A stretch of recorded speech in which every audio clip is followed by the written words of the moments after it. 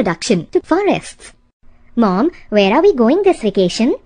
Son, we are going to our hometown Kerala. Wow, that would be great fun. I will get to visit new places. Yes, dear, we will be away from this busy and polluted city for some time. Mom, this place is so different from our city. There is greenery all around. I'm enjoying every part of it. Thanks, Mom, for taking me here. Now, could you please explain me the significance of forest? Sure, dear. These forests are our lifeline. They are very important for us. It is the habitat of terrestrial animals.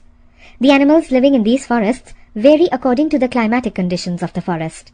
Like in colder regions, you would find a llama, mountain goat, or a snow leopard, while in a forest with moderate climate, you would see a lion, elephant, or a deer. These forests are a thick cover of trees and have various types of shrubs, herbs, creepers, and climbers.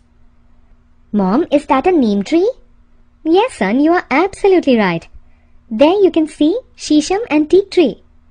Who does plant the trees in the forest?